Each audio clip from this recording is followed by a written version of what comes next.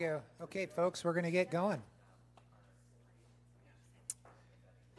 I always like to ask AGP if we're ready as I'm looking at the monitor. How we doing? Okay, here we go. Welcome, everyone.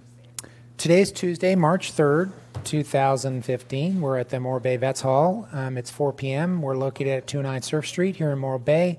This is a special meeting. It is a budget priority study session, and we're glad for you all to turn out. Thanks for coming. All council members are present, and we do have a quorum, obviously. And at this point, we're rolling right into this, so there's no salute or anything like that. We're getting right down to business. So we will open up for public comment for this budget priority study session, and I would open it for public comment at this time. Anybody would like to come forward, please do. Go ahead, Rich.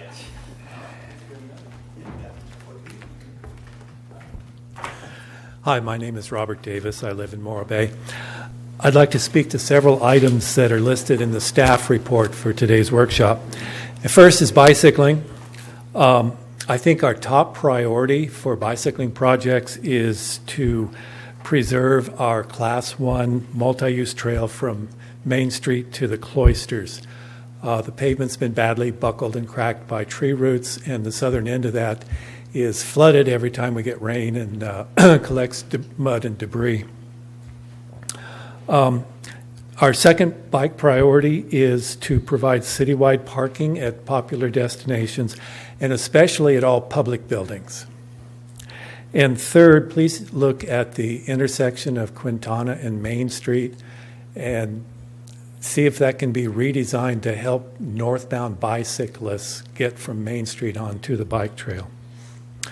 The second item I'd like to talk about is car parking.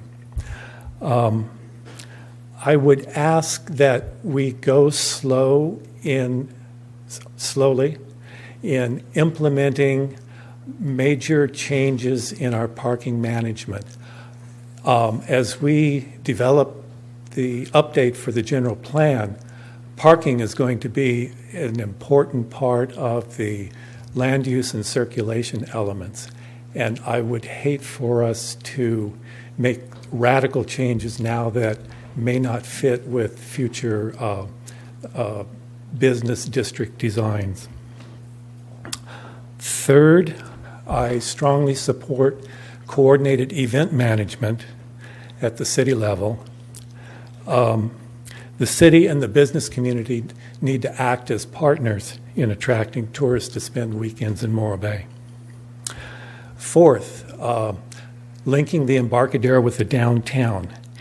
If you stand at the top of the Centennial Staircase and look up Morro Bay Boulevard, there is nothing that attracts someone to walk the 3 blocks up to our downtown business district.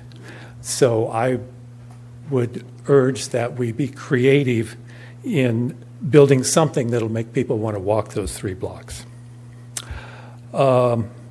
Fifth, broadband. In 2010, 20% of people who had jobs worked at home at least 1 day a week. In the past 10 years, the telecommuting workforce has grown 80%. Let's give them high-speed internet. That's a huge competitive advantage in recruiting for head of household jobs to come to Morro Bay. And 6, economic development. I encourage the staff to begin building a 5-year economic development strategic plan to work with the general plan update. You know, I know we had the 3-minute. I know we don't have as many people, so you just want to consider if you had any other comments. That's it. Okay, good. Thank you. Thanks, Okay. Red. Thanks.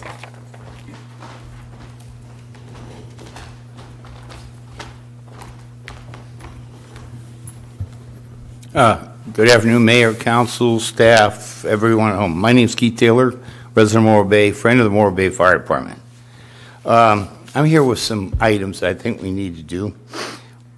One is to maintain and strive to continue to improve our paramedic service, which is an extension of our local emergency rooms, to our citizens' homes. Maximize our community paramedicine through the future affordable health care system programs. 1. 2, ensure we have enough staffing to cover our simultaneous emergency incidents in our community. Sometimes the second incident requires a response from our off-duty personnel from home or our neighbors through mutual aid. Ensure our firefighters have the proper equipment to perform their jobs serving our community through true equipment depreciation accounts. Also, find ways to reduce our fire department's response times to North Morro Bay, only because I live there. Okay? And that's all. Thank you. Thanks, Keith. It shouldn't be just because you live there.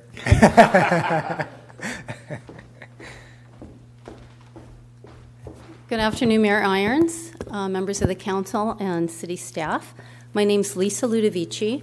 I'm the Government Affairs Senior Manager for Charter Communications. I'm also a resident and homeowner here in Morro Bay. As the council considers today its budget for the next 2 years and the role of broadband in the community, I wanted to make sure you are aware of this significant investment that Charter has made in this community. Charter has invested more than $5 billion in infrastructure and technology since 2012 across our 29-state footprint, including $271 million in California just last year. Charter has a robust, extensive fiber network running through the city of Morro Bay, serving customers both residential and commercial, including Old Town, the Embarcadero, and the Dine Energy facility. Our network is capable of speeds up to 100 megabits per second via a coaxial drop, or a dedicated symmetrical fiber internet connection up to 10 gigabits a second, or a private optical point-to-point Ethernet service for up to 10 gigabits a second. Our network also has the ability to scale to 100 gigabits per second if that's what a customer needs. Furthermore, Charter offers a suite of other commercial services such as website hosting, desktop security, business phone, and PRI, which is like T1 with SIP trunking, which connects it to the internet.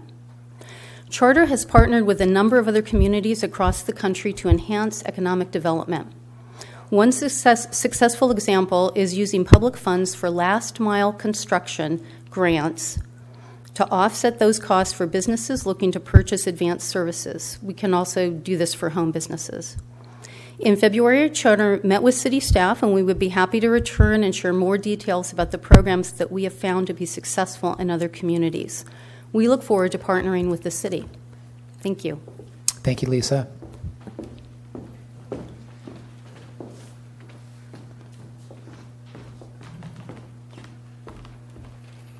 Good afternoon. That's a hard act to follow. Brent Haugen, Morro Bay Tourism Bureau, Mayor Irons, City Council, and City staff. I'm just here to be a listener and a partner to the city. I think there's a lot of great items on the list that are going to be discussed today and down the road. But I'm also here to encourage you with continued funding for the Morro Bay Visitor Center. I feel that it plays a vital role, not just for visitors, but for the overall business community. And it shows our great hospitality for our city. Thank you. Thank you.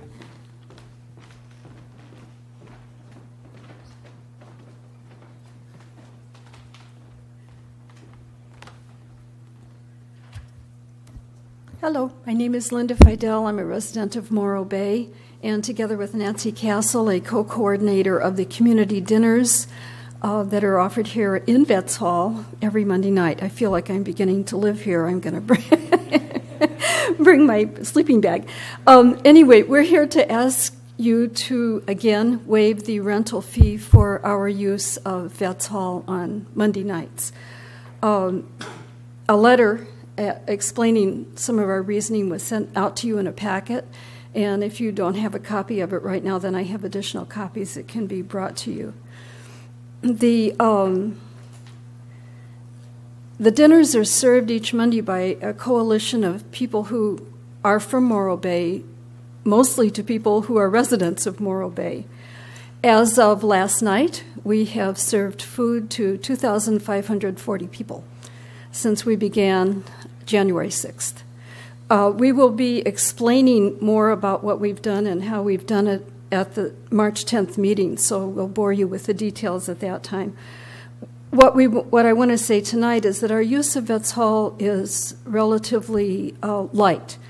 The meals are cooked off campus and brought here, so we don't use that kind of facility. We use electricity a little bit, water as little as we can, and generally we leave the place clean. We find it clean usually and leave it clean so that we don't have much of an impact on the building, or at least we try not to. On the other hand, there's a great deal of impact on the people for whom we are able to serve dinners. So please, if you can, again, for the next fiscal year, considering waiving the fees to use this hall for the community dinners on Monday night. Thank you.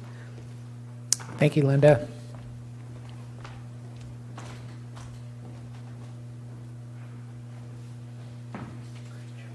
Anybody else for public comment? Seeing none, we'll close public comment and bring it back to council. Thanks very much for all your input. And we'll turn it over to Mr. Buckingham for presentation, leading us off through this. Certainly, I'd love to do that short presentation. And first, our esteemed police chief is going to pass out some of my business cards so that if you don't have my email address, if you want to, I think we've got good notes for everything that was just shared. But if you want to send those notes, please do to me. Or if you have other good ideas, I'm not sure if there'll be another opportunity for public comment partway through this or not. But if you want to provide more direct input to your city staff, please do so. You can start with me. Chief, please be nice. Okay, so the purpose of this is to provide you, the city council, and this is great. We had residents, we had businesses, and general public an opportunity to provide initial and non-binding guidance or input into the budget process. So this is a step in the budget process that we have not done before. What normally happened is the staff would do their thing that the staff does, and then we would give it to the council and show up at the first budget workshop without having any sort of formal or semi-formal opportunity for folks and council to provide some initial sort of prioritized input.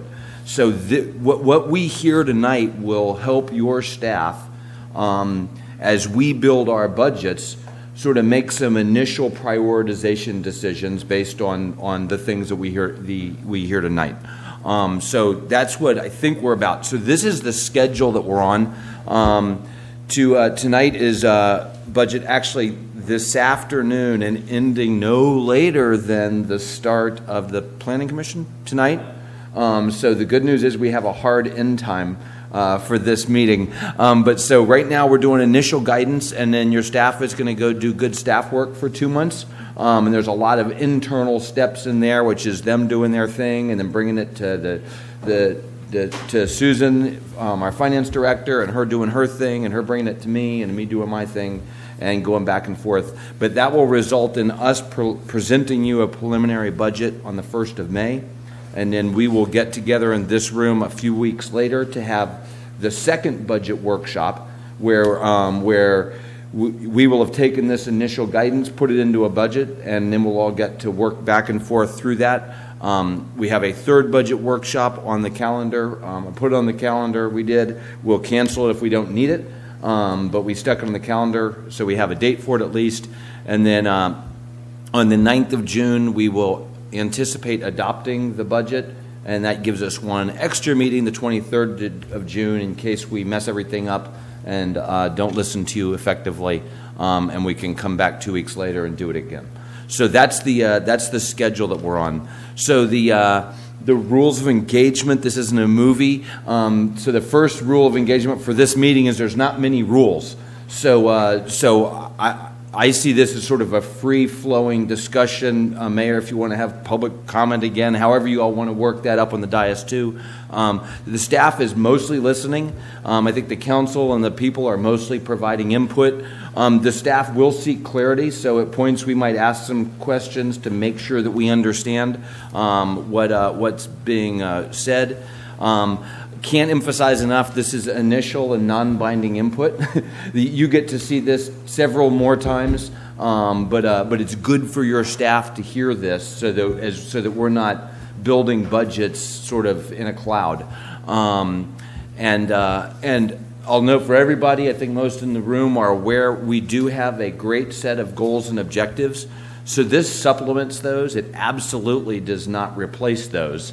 And in fact, the goals and objectives are the most important thing that we're going to be looking at as we go through the budgeting process. But as we look at the money available and the goals and objectives, what we hear tonight and from the public and going forward will help us if we have to make some priority decisions. So there's 2 objectives and we can only do one of them. The first budget you will see will be the one that probably funds whatever priorities we hear are most important tonight. Okay, so that's it. So there are 3, this is a direct cut and paste from the staff report. So there are 3 slides here. We can go back and forth. I've numbered them in order. So to whatever extent we love structure, there's some goodness sometimes to sort of free-flowing, so because what's really on people's minds comes to the top. So we did not drive a structure here at all, and we can go through these one by one, but I'd say there's some general categories. There's things that are on our goals and objectives. There's other things that we have routinely done and sort of had to hammer out funding for different events and organizations and those things. And those are the main. And then the third category that's on here is are items that I'd say areas of the squeaky wheel. And we heard so Red's input was exactly what I was sort of hoping for. What we heard were, from Red's perspective, what the top 3 priorities are under unmet bike needs, which might help us come back and put money against those things in the initial budget instead of some other sort of bike things. So those are the sort of 3 areas.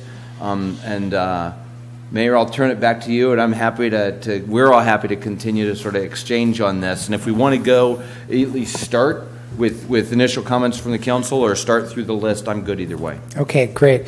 Well, since it's free for all, I think we'll just take that position and just get started on it. Because clearly, I think it'd be kind of interesting to hear what direction the rest of council wants to go. Obviously, in the staff report, we have all our goals listed. So whether or not the council wants to just go through all these goals one by one and kind of and talk through that, it'd be interesting to see how we want to go about that. I do have a couple questions before we get started, based on some of the comments for staff, and I just wanted to. This would be for Mr. Rob. There are some comments about the bike priorities and particularly paving the Class 1 bike path between Main Street and Cloisters. And I think that was discussed last budget cycle, and I think we had some discussion on prioritizing that and funding that. Did we not have that part of this year's cycle to address kind of the rooted areas of that bike path? I think it's by the high school area. Maybe I'm wrong on that. What we discussed is, in our existing maintenance budget, there's probably enough to do maintenance on some of the worst problem areas. And I have not yet, through the transition, gone out there to inspect those areas, but will in short order to basically make recommendations.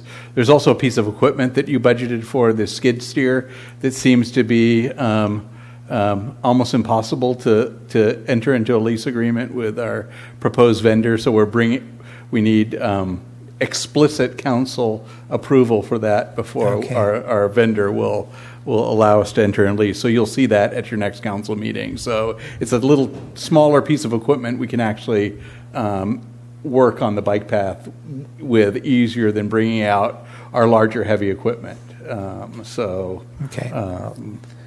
Okay. And And then, then, great. Based on this discussion, what we can now do is make sure that in the next 8 weeks we do an initial engineering assessment of how much it would cost to maintain that bike path, and thus we can have that for you in the budget. We will evaluate the budget, might put it in the budget, but at least it'll be in there either above or below a line. But at least now we're clear that's a priority. And we can do the assessment to make sure we know how much that would cost in this coming budget. okay. And then also, if there's any immediate areas, we'll address those immediately in this current budget year with existing maintenance funds. Beautiful. And then just for general clarity, when we looked at, if I'm just going through the goals just one by one, and the first goal being develop the new WRF, as far as funding for that, we're pretty much locked into funding process for that. So, how much discussion council has on the develop the WRF as far as budgeting and funding is fairly automatic. Can you want to talk about that a little bit? I believe so. I think we've received a lot of direction on moving forward with that project, and I'm not sure that we need to spend a lot of time in this budget workshop discussing the funding. The funding will come out of fund accumulation from the wastewater fund to fund that project. And then we have our current rate analysis and study, and ultimately a Prop 218 going to a rate increase that will support that funding of that project. So I think we're down the road on that. So I've probably taken up way more time than we needed to just talking about WRF is not on any of these pages because of that. Okay. We don't think that the funding will be in place to do what we need to do without, and we know that that's a priority for the city. Okay. And as far as improved streets, Measure Q funds are funding basically. I'd say that falls in the same general category. Okay. We'll bring forward a candidate list of projects to council in the capital projects program with the budget, but I don't know that we need any further direction to fund streets and to work on priorities. So it seems like from goal 3, 4, 5, 6, 7, 8, and 9 are ones we can have more free-flowing discussion on, if you will. So any comments from council on how they'd like to go through this? I mean, we're on goal number 3. We can just kind of go through that. And I'm looking for comments and for a point. We've got points on both sides. I'll jump to Christine. I think last time I skipped over you, so how about if I jump to Christine first? Okay, thanks. These are just a few things that I think in the past we've had agencies come forward. So my question is, so far, by my account, we've had an ask letter, request letter for SCORE, for the NOR clinic, and for the Monday night dinner fee waiver for Vets Hall. So on my list of things we did last year, and these are things that I think it would be good to get from staff, because we will know easily what we funded last year. Last year, I know we funded SCORE, but in the letter we received today, it doesn't tell us how much we funded them, and I did not have time to look it up in the budget. Is it 5,000? No, I think SCORE was 1,000. I think SCORE was 1,000 last year. It was, okay. So things, so obviously SCORE's asked us again. We will have an ask from our EVC membership. Dues will come up, so it'd be good to sort of know what we gave last year and what the expectation may be. But we know we're going to get it. Last year we gave $1,000, I think, to SLO County Housing Trust Fund, and they were really involved in the project we have going on now. And then last year, I think Morro Bay Fourth got $10,000 of Economic Development Fund money. But these little bits of money take a lot of time sometimes in our discussion. So if we had some feedback, or we kept a running list of who was asking us for the ask, then I think that would be helpful. And then, of course, if we could see what we gave last year and just anticipate that we know certain things we will get another ask for EVC, for example. So maybe staff outreach to them, letting them know our budget process is moving forward and they might want to send something to us sooner than later. And then the other thing is about Sharrows, talking about, oh, sure. So we'll take a look at putting information out to the community that says by this date certain, before the budget process is done, we would like your ask in, so we're not doing, and so we can do some initial scrub, do some analysis, and bring that to you instead of having sort of a parade of folks Asks. at the next Yes. budget workshop. Yes, and I think that in the finance director's files, I'm sure she'll have the last year of the requests we didn't fund as well. So we'll reach out specifically to, what we won't say is there's a whole lot of money and come and get it, frankly, unless you want us to. But what we will say is we note that you were able to get some funding from the city last year. If you think that you're going to be looking for that next year, then please, let us know now by this date certain at what level. And then we'll do it a little more broadly, too, on the web, on Facebook, on other outreaches, so that any other organizations out there have a chance to input. Yes, thank you. Senior nutrition I neglected to mention as well. And the reason I asked for this is because that's a lot of public relations, really. We don't fund them for very much money, truly, but it definitely touches people. The second thing about bike, since we're on the bike thing, where are the Sharrows on Beachcomber, Sandalwood, and Embarcadero? Are they in process somewhere?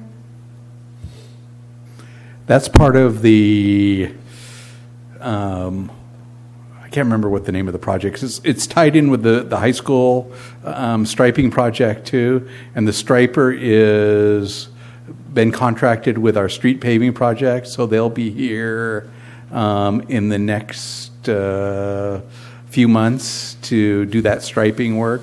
So instead of going out for a separate contract, we lumped them in together. So I would anticipate those Sharrows 2 months, I would say. Okay, so we don't have to request those. No, those are as part of a BTA grant that we received.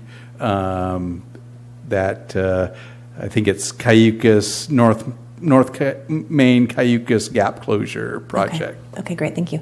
And then finally, in terms of process tonight, I don't mind. I'm really very flexible. I don't mind going through the goals and talking about funds as they come up. Okay, so thanks for letting me get those things out. Thanks. Thanks, Christine. Matt? I have a general question to speak in the macro view first, going through this. And I'm going to speak maybe down to it so I can understand it. So we have X amount of money for a budget in a given year. We have our goals and objectives. Within that budget process, we have certain services that are inarguable. We're going to have them. So are we going to start with a number that we know that we have? We have basic services, fire, police, city staff.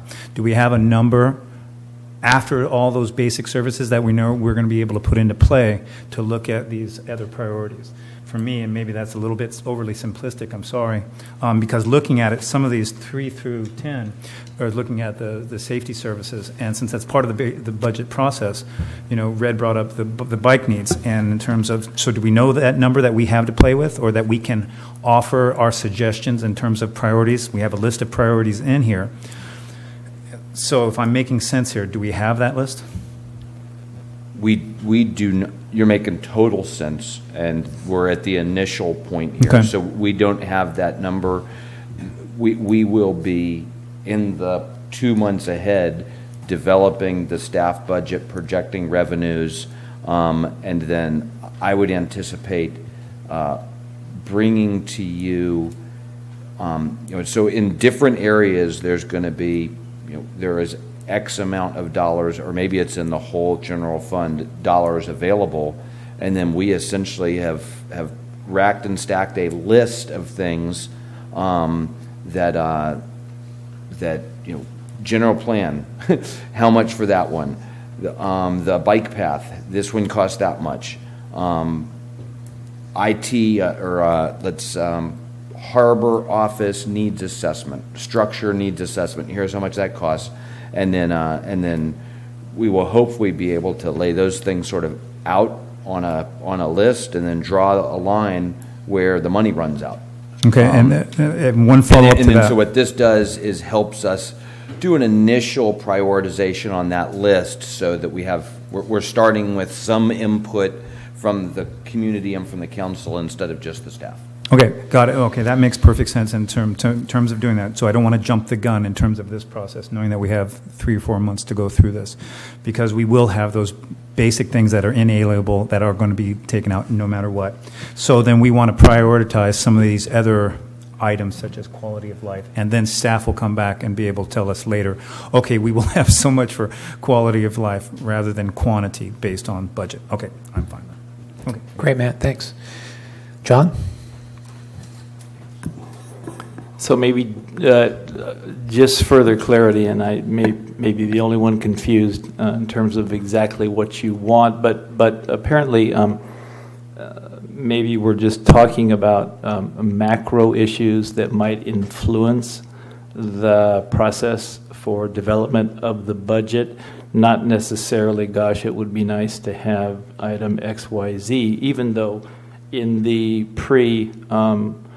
preliminary information that was sent out to us, there were some specific questions that were asked that could be interpreted as line items that would fit into the budget. So I just was looking for some kind of clarity as to what you want, and I guess what I've got is basically anything is open, kind of say what you want, and try to lend some credence to either process and or things that are important to us as a city council individually. Am I kind of? Yeah, I think that's right. And so, looking at the list of things, I'm interested to know from your perspective, from the community's perspective, how important is a customer-facing planning and building permitting web-based system?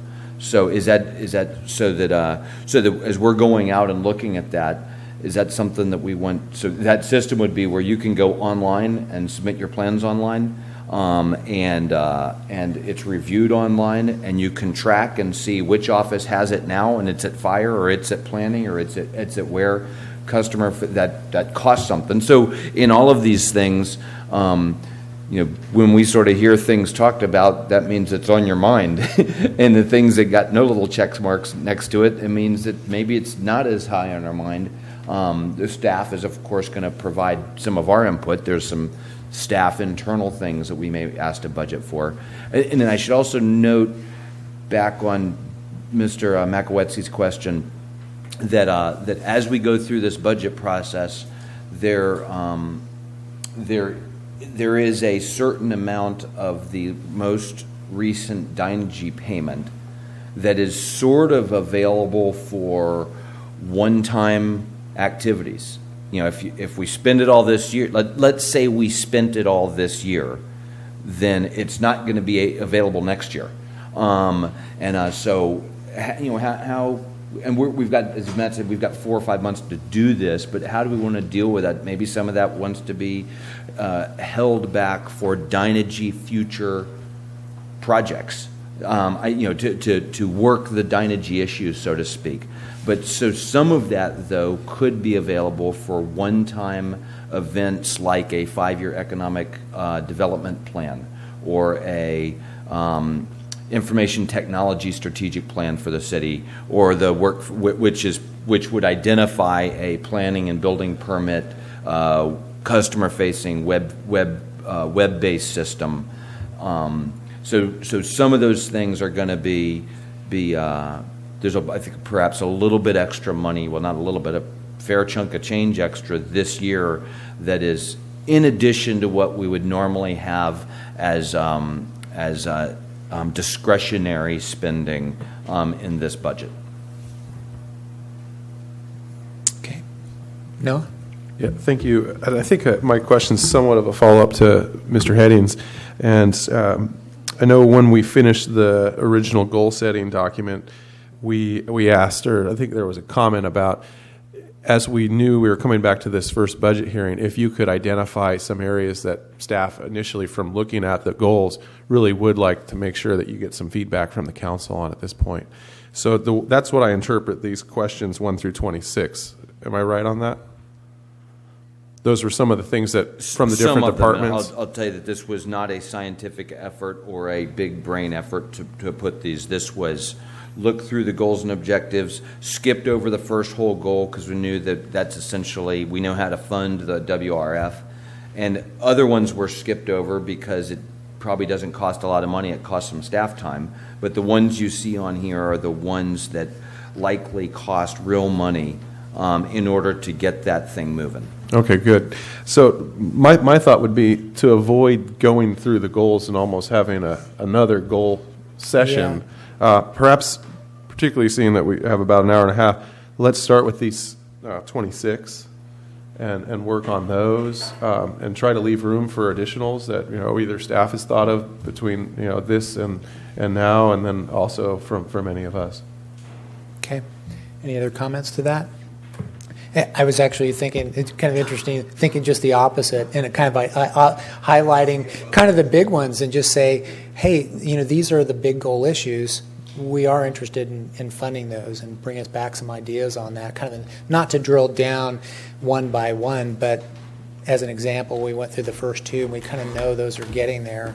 But it left us with goal number 3 and goal number 4. We've got some significant priorities and goals there. I think one of them that we talked about was, and just as an example, update and integrate by 2017. So if that's a commitment, I would think that there would be some pretty hefty prioritization this year and the following years on that particular goal if we're going to make it by 2017. So those are just some of the comments I was made.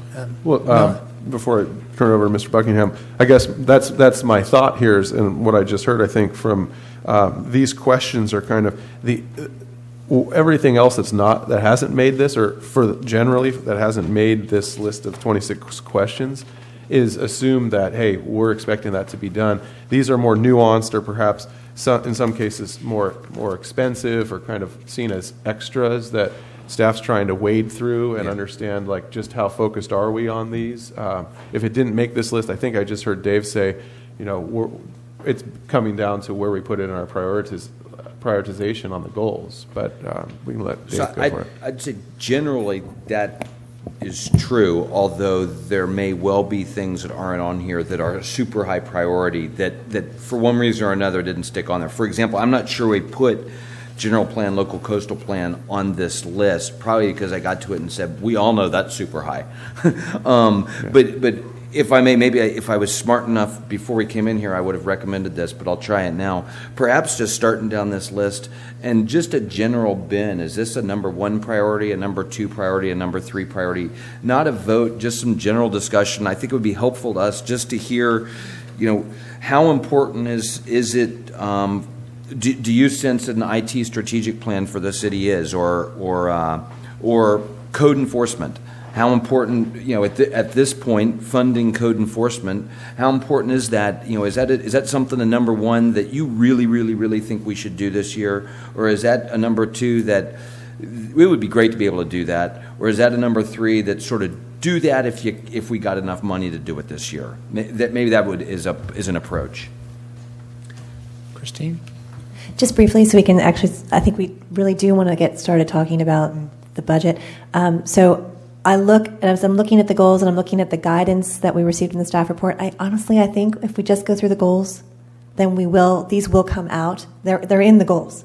So I would just suggest we just look at the goals and go quickly through. There aren't really that many, and we just start there, because that is what we're trying to fund, the goals. Just that's where I think we should go. Use the goals document, not use these 26 questions.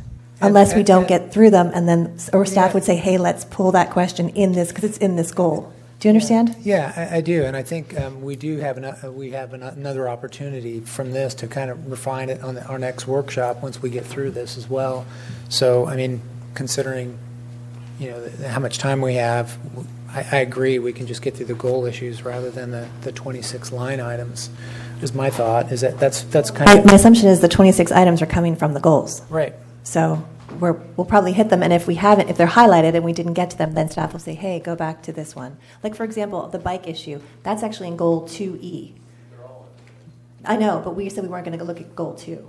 But I just want to point out to us all that the bike needs is in actual goal 2 under E. And just, if I may, as a comment with that, what I heard Mr. Buckingham say was that these 26 items weren't necessarily strategically planned to be pulled out as the items we had to look at. It was just part of a beginning of a thinking process, and so there is no special issue with regard to this being the list that has to be attacked. Correct? I mean, yeah. Okay.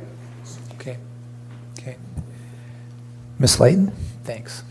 Thank you very much. We need buttons up here too. Yeah, really, so we can. Yeah, exactly. Yeah, exactly.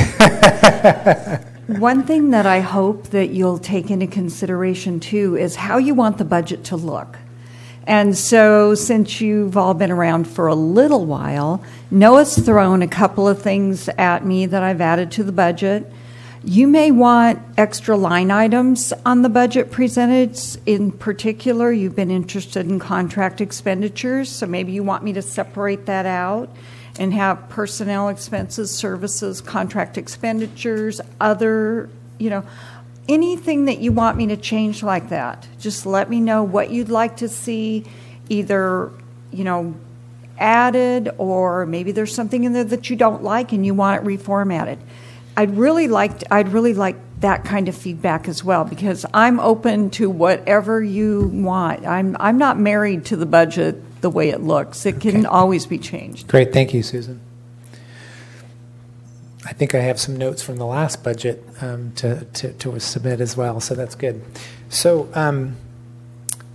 with that, I mean, we just talked about kind of the overall lay, just going through 1 through 10 really, and 1 through 9, and get through these. Goal 2, we talked about Measure Q, kind of addressing those. Goal 3 is a good one to start at. I do have some questions when I look at that, because when I look at the secondary unit and sign ordinance and neighborhood design, it seems like that's kind of something that's already there in our budget that we've been, from a day-to-day, kind of operating thing we've been going about, not necessarily something that we, need outside help with. That's correct. Those are efforts that are ongoing at the staff level and don't require any additional funds other than basically what you're paying for me to be here. Yeah, that's a great example of what we tried to pull out. Was we didn't put on the list of this list things that needed staff time only. So I'm going to prioritize our staff time based on the goals and objectives you've given us. What I'm looking for is prioritizing the dollars in the budget. So we're going to get the sign ordinance done and those other things done. They don't cost any extra money except for staff time, and they're not going to be part of the budget process. They're a part of a separate prioritization process that we'll go through. But so I wouldn't spend any time talking about anything that costs staff time only. So as an example, if we're looking at the general plan and LCP and the downtown specific plan, it's on there. I don't think it's necessarily we have to talk about a number. We just have to talk about, obviously it is a priority, and if we're talking about completing in 2017, in the budget process, we have to have some sort of thought in how much is it going to take this year to get started, and do we start the downtown specific plan this year too, or is that something that is presented on, we may get it this year, but maybe it's next year type of conversation. Those are just some of the talking points as we go through, prioritizing and getting, prioritizing how much funds we might put into this particular goal. That's good. I would say the general plan, on the 24th, we're going to look at the plan for the plan. Included in that, the entirety of that discussion is what it's going to cost, high and lows. What is our funding deficit to achieve the goal? There is one. It's fairly significant and is going to be a moving target as we pursue additional grant opportunities moving forward. You're going to see all that on the 24th. And so I would not spend a lot of time debating about how much money we should allocate today for the general plan, because I'm going to give you numbers and we're going to talk about options on the 24th, so it would just be redundant. Okay. And you need to see it to have a good conversation about it, and so you don't have that. I would suggest holding off on that piece until the 24th. Okay. Any other comments? Goal number 4? No? Just briefly on that one. knowing there is still some residual Dynegy funds available, and that we should look at those as one-time funds, I would consider the general plan update a important and potential place to utilize those funds, knowing how much it would mean for the future of the community. Great. Any other comments? And well, with that, with what Scott's saying, goal number 3 then being that in a couple of weeks we're going to be starting with this. In terms of priority, that is in process, so we should not, we're done with it. We pretty much talked about that. Yeah, you'll get to have a comprehensive discussion about it, so now, yeah. It's already a goal, so yeah. Christine? I agree with Noah. We've been talking about the GP and LCP update. I agree. It is a one-time, it's a one-time in many, many years, and I would definitely look to the Dynegy funds for that. I agree. Cool. A portion, for sure. Mm-hmm. Any other comments? Are we fine there? Do you want to go on to goal 4? Any other conversations from this standpoint? Sure. Just to not get too far ahead, but under the 2B traffic management plan, there is this question. It's the first one on the other list about 5 traffic safety calming measures. And yes. I'm not sure if Mr. Lavick really wanted us to come up with specific areas, but I did spend a little time thinking about what we've been hearing a lot about. And if I could, the ones that I think we've heard the most about are Maine and 41. I'm assuming San Jacinto and Maine, Del Mar, traffic calming and safety, and then we had Quintana and Maine. The other 2 that I think are still out there are Radcliffe and Maine, and then there was recently Pacific and Maine, and then we have the ongoing request on Easter. So I saw, as far as high priority things that I think we're working on already, Maine and 41, San Jacinto and Maine, and then the Del Mar traffic calming project. To me, those seem to rise to the top, and then those others are also important, but I think it'd be hard to say which one would be more significant than another of those remaining. No, can you clarify Del Mar? The Del Mar is the base focused on Del Mar Elementary, the school district, okay. and the neighborhood, working on some traffic calming for mostly school-based traffic. And then clarify Easter, if you could. Yes, Easter we've received requests about some form of traffic calming down Easter as you exit Highway 1. Got it. Yep, thank you. Or enter, either way, I guess. Yeah, it's happening both ways, as many of these are. Radcliffe, obviously, we've heard quite a bit about Radcliffe in Maine, and there's ongoing work there. And then Pacific has recently come up, and that's going to be going to the Public Works Advisory Board again, I believe. Was that the conclusion on that one?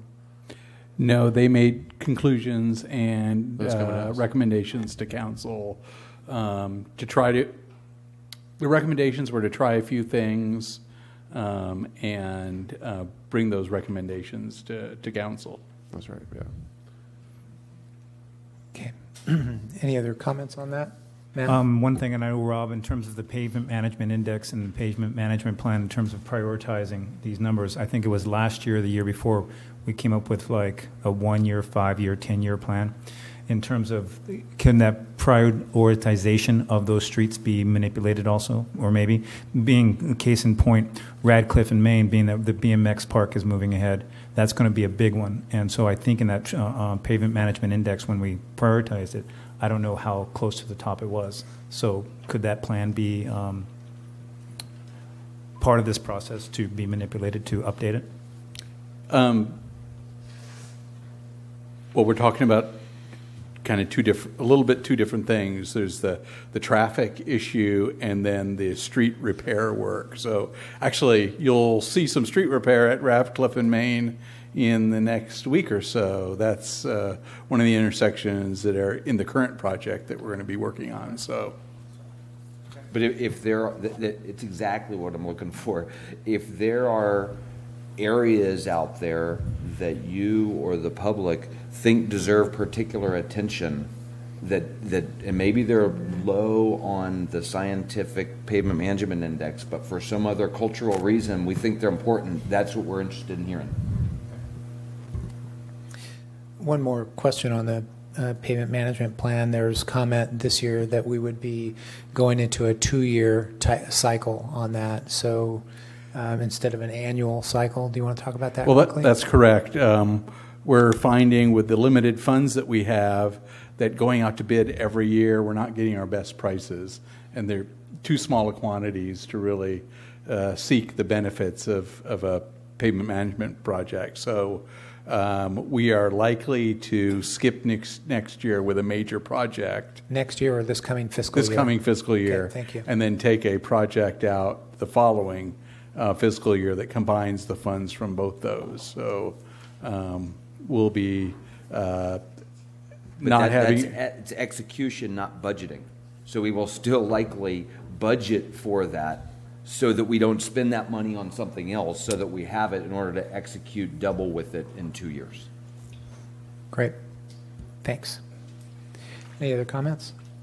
If I may briefly on the traffic control measures, I do think that there's a great deal of progress that probably isn't going to cost too much money on the Del Mar projects. It's pretty citizen-based and grassroots, so I don't think that's a big commitment on the city side. I think Easter Street neighborhood meetings and some very easy fit, some solutions there could be found by just meeting with the neighbors and talking to them and trying something there. But I do think Main and 41 and San Jacinto and Main, I think those are bottlenecks that every single person pretty much every week goes through, and I think they may take a bit more study and a bit more staff and maybe resources that are currently not available. But I think the Del Mar projects, the Easter project, the Pacific and Maine, these things are probably within our current structure. Radcliffe and Maine may also be one that we need to spend additional dollars on as soon as the park comes there. So the traffic, just help us differentiate between traffic calming and traffic management. The objective says implement 5 specific traffic calming things. That's exactly like Del Mar. That could be Easter. A bottleneck at Radcliffe is already calmed. Pardon me. I just want to ask you a question before you leave. Sorry. The bottleneck at Radcliffe is calming. It's already calm. That's why it's a bottleneck. It needs traffic management. But so what I was sort of fishing for there is if there are other places around the city where the sense of the city is some traffic calming efforts, that's what this objective says is traffic calming.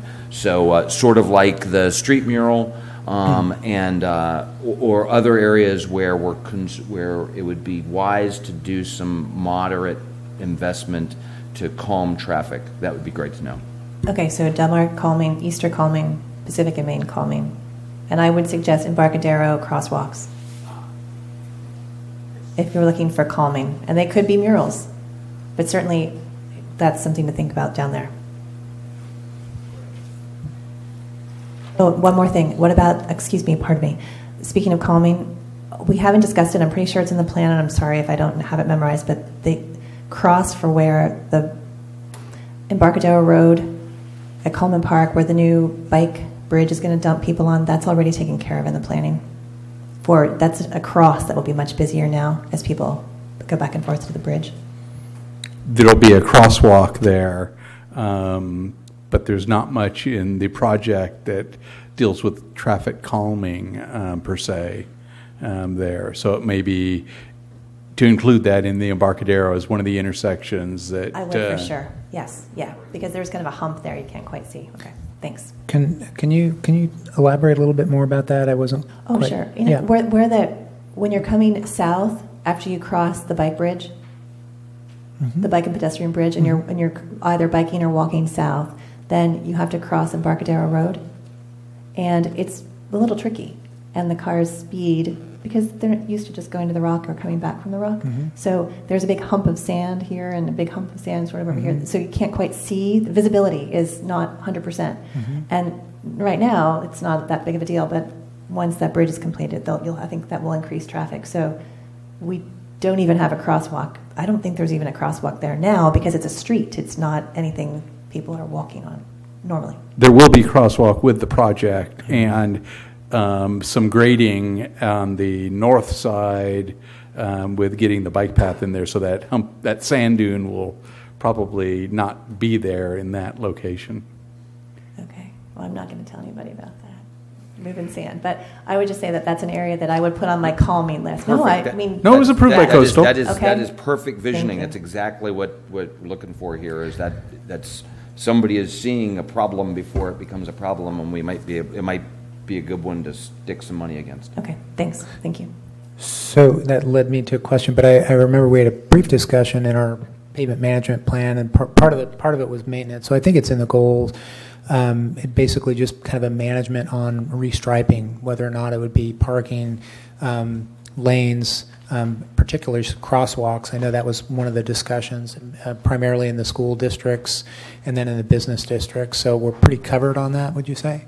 Yes, we are, and you'll see, we'll copy council on a letter that's going out in the downtown area. Okay. In the next week or so, we're going to start refreshing some striping, starting in the kind of the core of the downtown and radiating outward.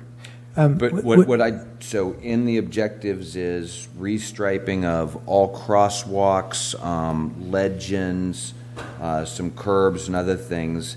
It says all of several specific types across the whole city. I just heard one council member ask a question about that. Sounds like that is something that the council thinks that is maybe in bin 2 approaching bin 1 to make sure that we get funded this year. Well, my understanding of part of that was that developing basically a kind of a maintenance program, and it doesn't mean that we're going to stripe all of our streets all at once, but it just meant, hey, part of that was we're developing a maintenance program, so we identify areas and we're just kind of ongoing enhancing those things. That's what I took as part of the goals and part of the conversation on that. That's all. One question led to another. And we're going to try to do that. Okay. We're starting that at least with staff internal with the maintenance section, so that will be a much lower cost than contracting. Just to kind of sidestep, if council would so allow, I just wanted to ask Brent a question in regard to the visitor center, if that would be okay. I know he made a couple comments, and I know he was walking out, so I just wanted to. Brent, I know you made a comment. Thanks for coming up about the visitor center to support that. And last year during the budget cycle, there was the comment that kind of a plan to make that self-funding. So, how is that progressing? We are talking about that with my board. We just had a strategic planning session. We have some new board members on the TBID as well as the Bureau.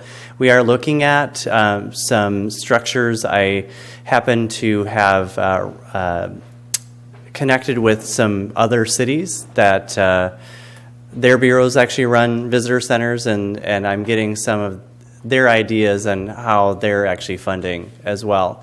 We were looking at trying to help with some of the funding mechanism for the visitor center through ticket sales that unfortunately it hasn't been as successful. And we're looking actually at other forms of how we can do ticketing in the future. We're just seeing a lot of additional fees, and so a lot of the attractions here and businesses don't want to be on our ticketing system because of cost, but we are looking at other areas and how we can specifically fund the visitor center. Does that make sense? Yeah. Do you think you'll have something for the city as far as a plan on that, or is that still in development? It's still in development, only because we've had a lot of board members actually go off the board, and we have very, very new people on our board, and so we definitely want to continue with the conversations, and hopefully by the end of this year we'll have some plans on what we can look at for future funding in the future. For this next fiscal, it's going to be a little bit difficult for us to have a full fleshed out plan as far as for funding. So we're hoping again that the city will be able to help fund the visitor center for this next year, and we'll continue working on some plans for it becoming more self-sufficient. Thanks, Brent. Any questions for Brent? No. Thanks okay. for coming up. Thank Thanks you. for letting me catch no problem. I have another meeting in Atascadero at 6. All right. So Thanks you guys. Okay. Very positive. Thanks for that, you guys. With that, we'll turn it back to where we left off. And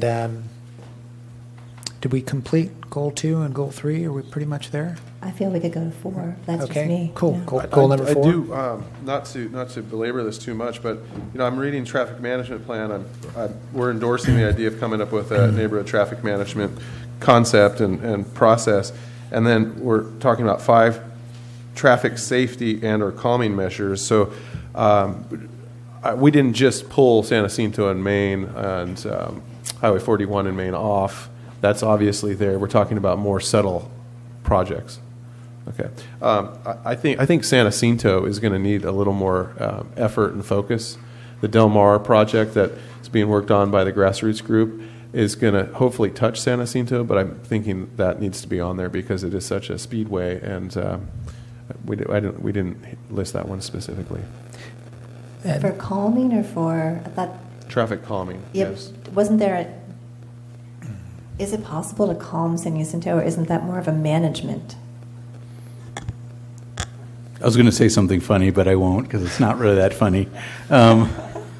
There's nothing calm about San Jacinto. Right at the intersection with Highway 1, Alder, Maine, it's a difficult area to work with some of the traditional calming methodologies. As you work your way up the street, I think, not to get so much in the weeds because I can feel Dave staring me down. We don't have much time left.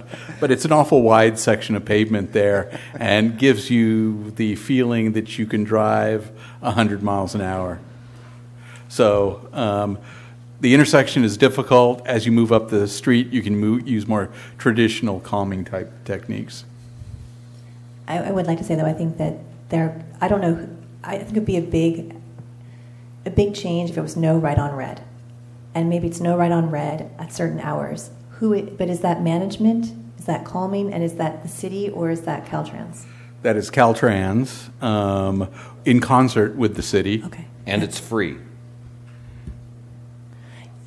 Caltrans. Right. No, I understand. No, I understand. I mean, I think there's issues all the way up the street. Every single block is an issue. So, Noah, did you feel like it was... Because I feel like the biggest issue, the issue that kicks off all the other issues is Highway 1, and the light and the intersection and all of that. And then it gets just worse as you go to Maine. It's Highway 1, Maine, Older, and then Birch are intense. But you want to skip over San that for Jacinto now? needs traffic calming. I don't want to get into the details on how we're going to calm that traffic, but I do think it needs to be on the list. And if I might, just to maybe help end this discussion on traffic calming and traffic management, the whole purpose behind a neighborhood traffic management plan is to develop that toolbox for traffic calming techniques that you would use that work for a specific neighborhood, because everything doesn't work everywhere. And so it gives the neighborhood tools to kind of work themselves and come up with ways that'll work for them.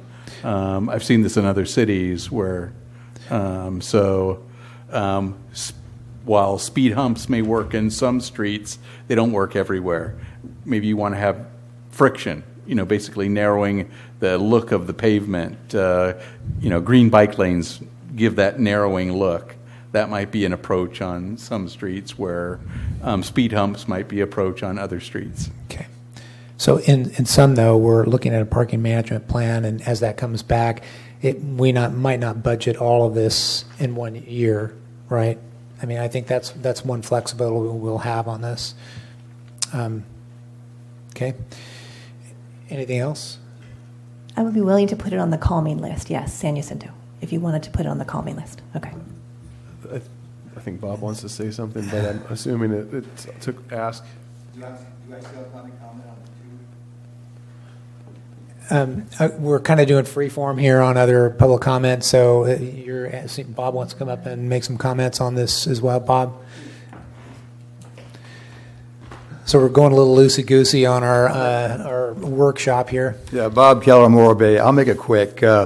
Rob knows and everybody else knows that my priority for this traffic control, to update our traffic pattern, to make it safe, traffic for Maine and Radcliffe, I get a lot of pressure from the Hill. They want me to represent the Hill because we're going to have a bike park there, and we have traffic from Maine to Radcliffe to Littlemore Creek Road. We have on and off traffic from Highway 1, and And that place gets very congested, especially tourist time, holiday time. And I would just like to make this priority one because, especially since we have the bike park there. And I'm for the bike park, but we have to update this traffic control problem, and we should put it on our budget. I'm just going to, as best we can. Thank you.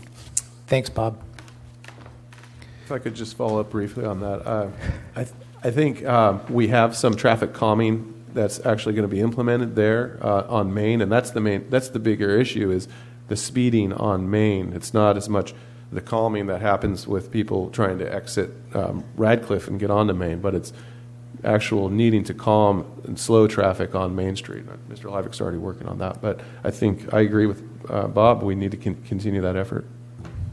Great. Anything else? Okay, can we move on past goal number 2?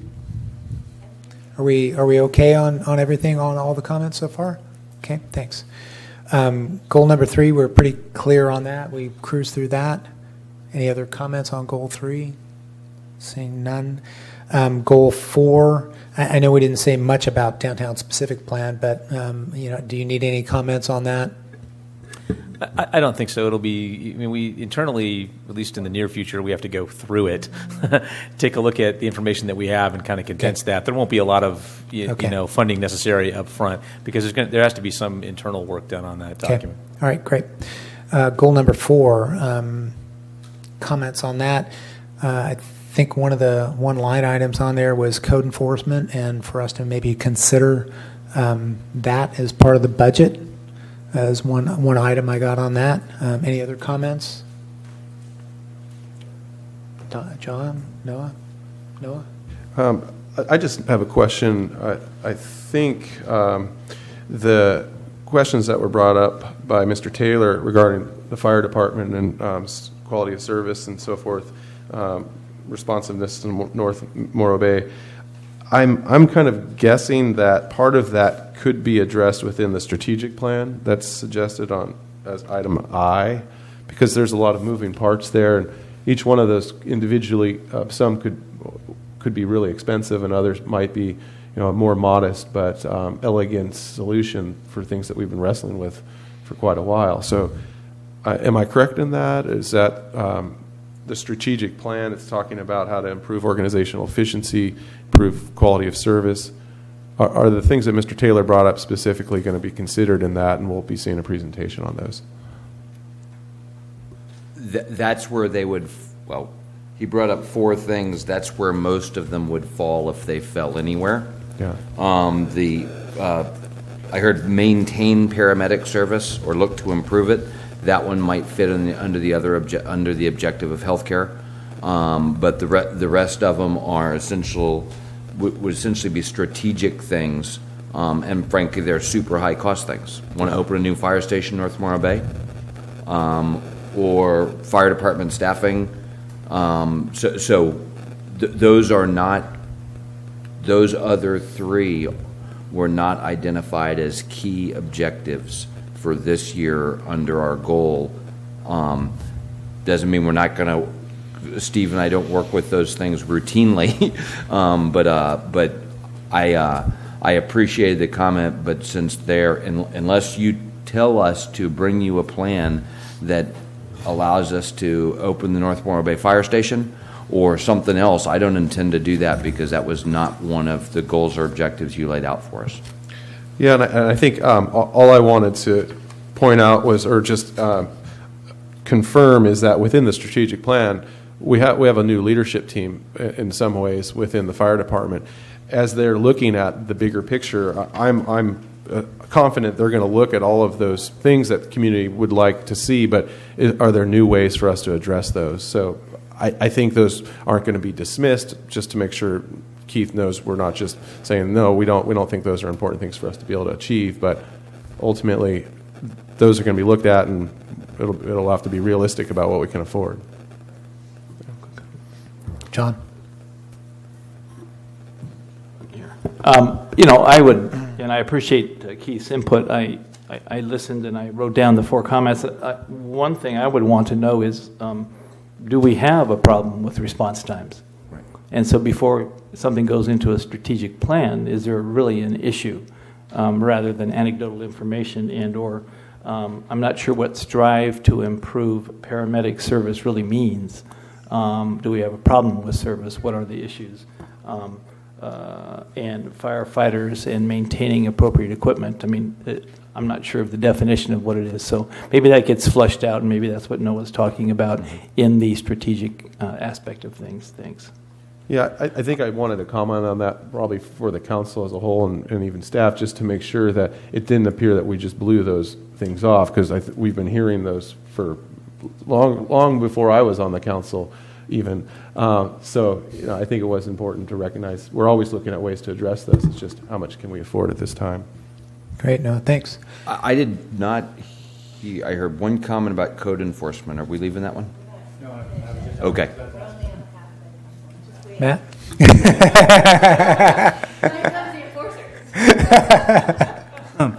Wow, well, thanks, Dave, for baiting that question. That's exactly what I was going to ask about or comment about was code enforcement.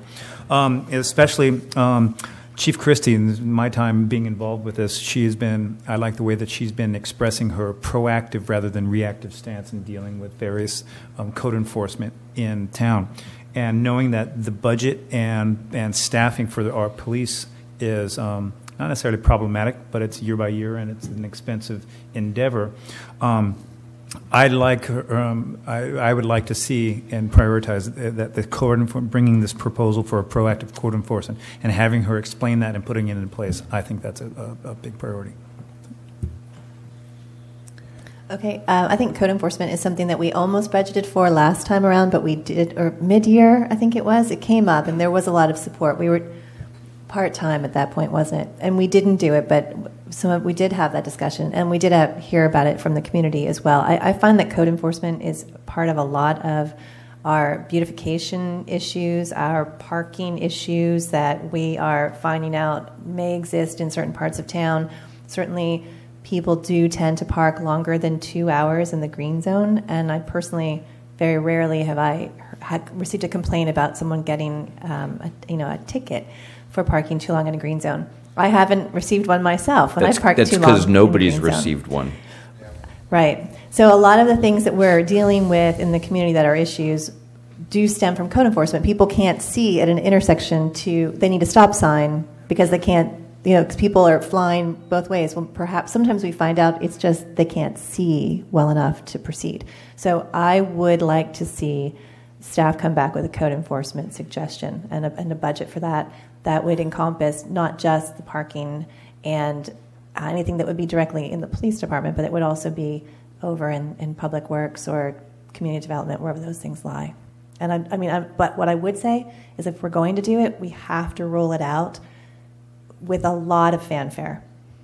So I think we can learn from our business license audit experience that when you go from 0 to 65, to continue on with your analogy on the road rules, I think that if we're going from 0 enforcement to enforcement, I would expect that we would have super outgoing public education about that and what it means, and giving people some sort of time to get some things done in terms of looking at things in people's residences or their businesses. So I do encourage us to take a look at it. Okay? And then I also question about body-worn cameras, if that would be something that Measure Q may or may not pick up. It would certainly be eligible for Measure Q funding. Okay. And then just, it's a camera that, I see this now in other places, so just talked about that a little bit. Okay, body-worn cameras are all in the press right now because there's lots of stuff going on nationwide. And in fact, the department designated some of our COPS funding in our last budget. Some of the things that I've been looking at is our policy and implementation and the different things that would impact us to make sure we also buy the right equipment. But there is another funding source that might materialize in the next month or so, and that's something that the chiefs in San Luis Obispo County get from the state, from the BSCC, which is the Board of Standards Community Corrections, and it has to do with realignment. So it's all of these monies are to help us with frontline law enforcement. So I do see the need, and I know that it's very beneficial to help us do our job better, to assess how we do our job better.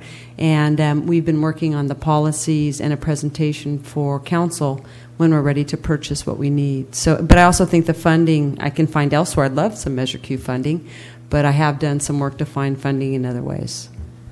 Okay, great, thanks. And then I would just support the strategic planning for both the police and the fire. And I don't know if that would be, I don't know what the anticipation of is for funding for that, or if that's something that can be done with current in-house funding. I was just kind of curious if it would be a consultant study or something you would do. Yes, if that's fine. Strategic planning can be done in-house, and it would require working with staff and just developing our needs assessment internally, as well as setting our path for the next several years. So I do believe it's something that the police department can do in-house. Go ahead there, fire department. We actually currently are in the process in-house, have been for 6 months, and estimate another 6 to 8 months before that process is completed. Okay, great. That would be all for me on 4. Thanks. Okay. Any other comments then? Yeah, I would echo what Christine and what Matt both said with regard to code enforcement. I think there's an intangible return on investment that cannot be calculated, but I think it's there. I also absolutely agree that going from 0 to 200 initially in year 1 is not a good idea. So I just wanted to echo that and the significant need in many areas for it. Great comments. I guess I would suspect that, based on that, if code enforcement, comes back and we're going through that based on the comments, that type of outreach, we might have come to council as well. Okay. And we don't need to comment on it now, but as you have the opportunity, I'd enjoy talking with you about where you see the most emphasis needed. So if you don't count parking as a police function, then if you were to ask me right now, I would put code enforcement and community development more in the building planning area, with bringing in police when it's a law issue, a legal issue. But so we don't have to spend that time now, but if your sense is that you see a whole lot of police enforcement, then that would be helpful for me to know. I think I would respond to the comments as far as being community development. I think, obviously we spend, at least my observation is we spend a lot of time and effort under code enforcement, and we don't have a code enforcement officer, if you want to call it that. So most of the code enforcement cases that we get are related to things that are in our zoning code. This is actually something that I've done before, rolled out a part-time basis code enforcement when I was with the city of Pismo Beach. It was pretty successful until we, hit the situation where the recession hit and we had to tighten the belt, and that was... Which is what happened in Morro Bay years ago as well. Yeah, that's not an uncommon thing. Circles back. Yeah. Yeah. So, thank you. Thanks. I do want to make a comment about code enforcement. I think I agree exactly how Mr. Buckingham just put it as far as where it would fit, and I think the parking side is really important. But when we start talking about code enforcement in the neighborhoods that haven't had any code enforcement in many years, and you look around at how many boats, RVs, trailers are throughout the neighborhoods, if we go from complaint-driven code enforcement in the neighborhoods to something like what we used to have, you're going to have riots. So I'm just tempering the enthusiasm about a full-time code enforcement officer for residential as a component. Duly noted. Okay. That's part of it. Goal number 5, ensure fiscal sustainability. Just to kick that off, one quick comment. We've got management partners on here. It's currently funded, but we have it folded on this list of goals for this coming budget year. So any comments to that? I mean, we're funding the management partners report through this fiscal budget, correct? Yes. The question will be on their multitude of recommendations, the ones that cost money, vice save money, which are the ones that we want to do something about. Okay. So I think in the objective, if I recall, says we will bring to the council for approval all management partner recommendations that are not, that I don't implement myself without having your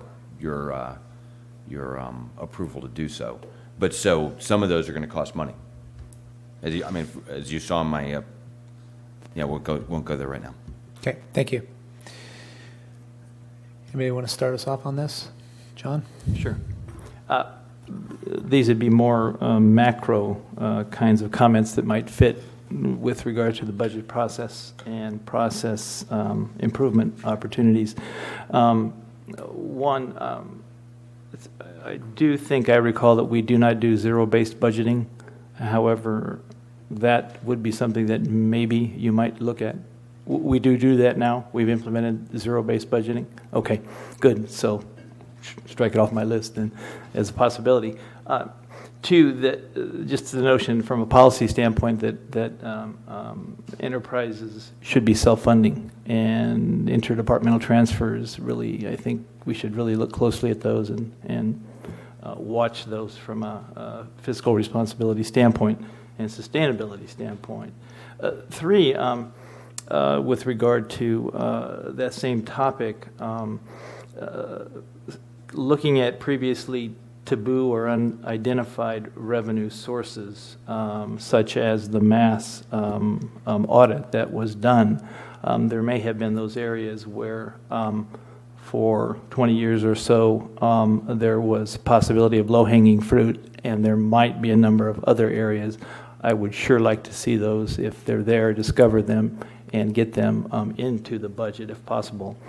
Another thing I wanted to talk about was potential for developing policy and recommendation from management for us to consider that might be helpful in improving the financial sustainability of the city. For instance, just as an example, the goal regarding how much we should accumulate in our risk management fund, is it adequate for the future? Just as an example of some policies that might be considered for sustainability, I want to make sure we look at that, if at all possible. And I think with regard to management partners, I would concur that report, which I've not seen yet, we're going to have to probably prioritize as best we can, because my sense will be there's going to be a lot of stuff coming out of there that is a potential, and we have limited resources to implement that. And so once again, those that are most manageable and have the highest return on investment would be something that would be important. So thanks. Yeah, I agree with John's comments, and also want to thank Dave for making the adjustment with management partners where it seemed like they had dismissed many of the things that were recommended in the previous report but unimplemented, and that you've asked them to really include those and then look forward, and I think that's going to help us come up with a better report in the end. Great. Matt? The number one under Goal 5 that I think prioritization is the budget process in terms of, as it reads, developing the 1, 2, and then 5-year outlook. I think these other ones, these are kind of the minutia that will fit into that. The energy, the vehicle listing, management partners, as John is saying, that they're going to help drive this instruction. And so, but I think number one priority is the budget process. Thanks, Christine. Hi, I'm cross-referencing our goals with the list of questions in the staff report, and I see one that says, what renewable energy/energy-saving projects are important? Is that to be discussed here or later?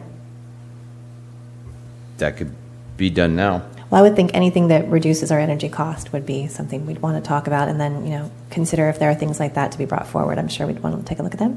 And then capital replacement under Goal 5, letter C, once we establish the capital replacement accounts, then we'll have to do a minimum contribution. So that will be something we're going to see coming forward, and that may really impact then some other, since we don't have this in a robust way, I would expect that we'll see some dollars put toward that may be surprising to us.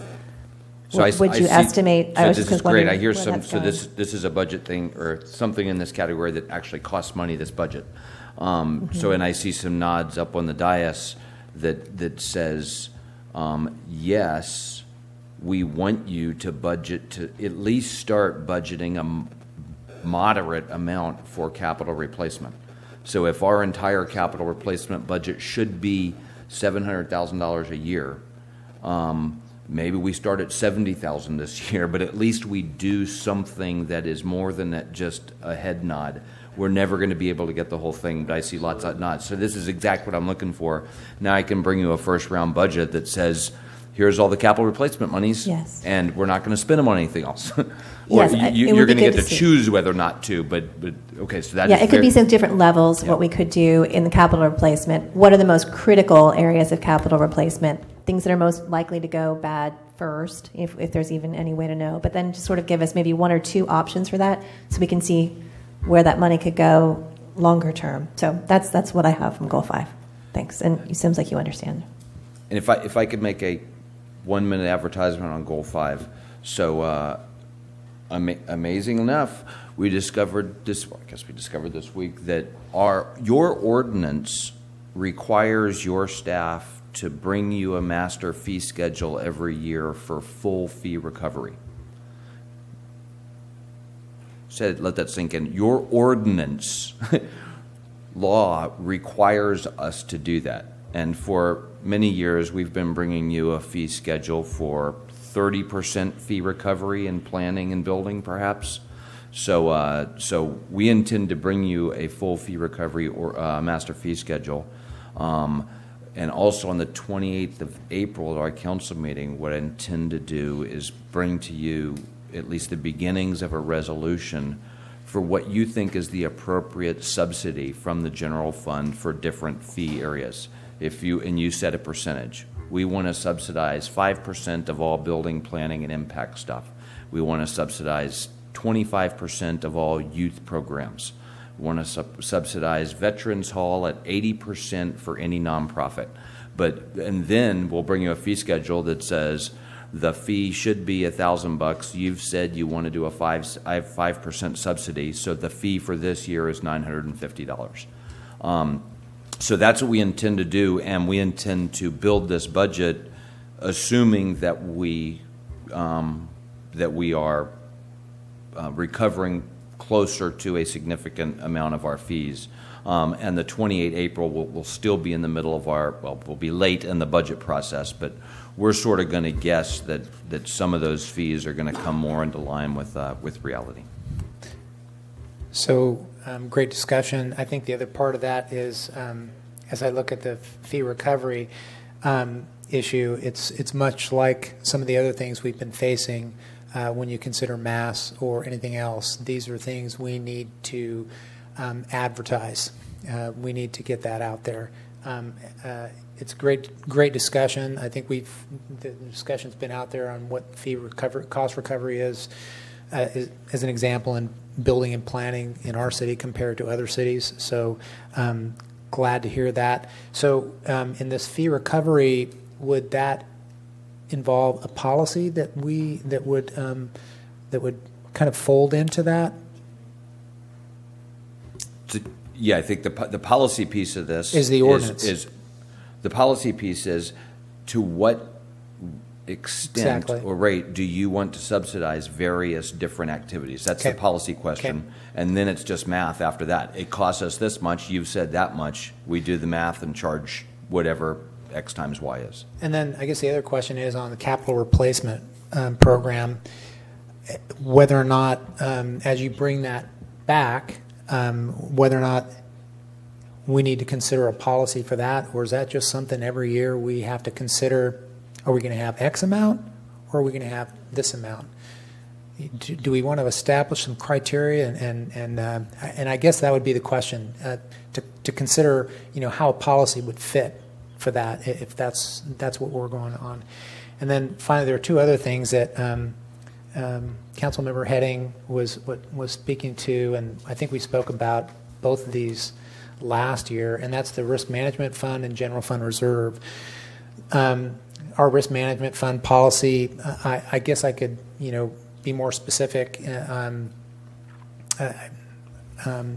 about that with Ms. Slayton. But I think that's something that we've had conversations in the past.